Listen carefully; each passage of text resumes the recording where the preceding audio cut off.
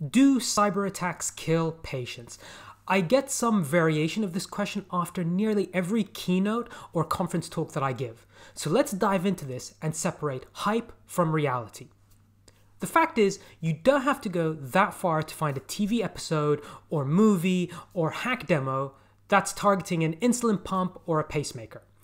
These attacks are technically feasible, don't get me wrong, but we really don't see this happening in reality. What we're describing with those attacks are effectively targeted assassination attempts, and that's not how attackers really are operating in healthcare. So, to approach this, we really need to alter the question slightly. What we should really be asking is, do cyber attacks cause harm to patients? Really, what we're saying is there an effect on their long-term outcomes, so morbidity rather than mortality or death? The answer to that question is a 100% yes. Unequivocally, that is the fact.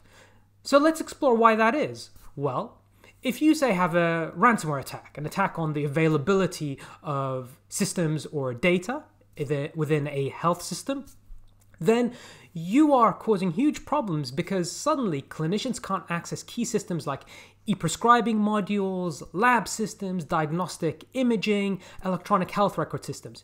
You are delaying clinical decision making at scale. That is, by itself, going to cause problems to the care of patients. And it's going to have both direct and indirect effects throughout a health system. If you have to suspend clinical services altogether, then that really is a disaster. And we can probe that with a further example. Let's say you are suspected of having a stroke patient. Depending where you are in the world, there's typically a window of around 3 hours where they say you should get treatment to bust that clot that's in the brain.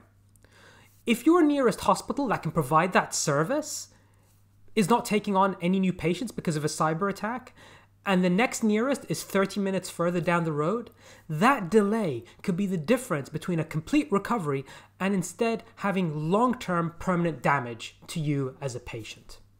I hope what I've done here is illustrate why the reality of cyber attacks causing harm really manifests in far more complex ways, at scale, both directly and indirectly.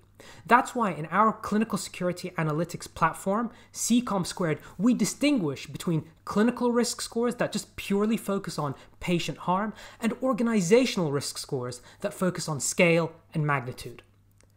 I hope you've enjoyed this video, and if you have, please like and subscribe and find out more about the exciting work our physicians are doing at the Abed Graham Group by visiting www.abedgraham.com.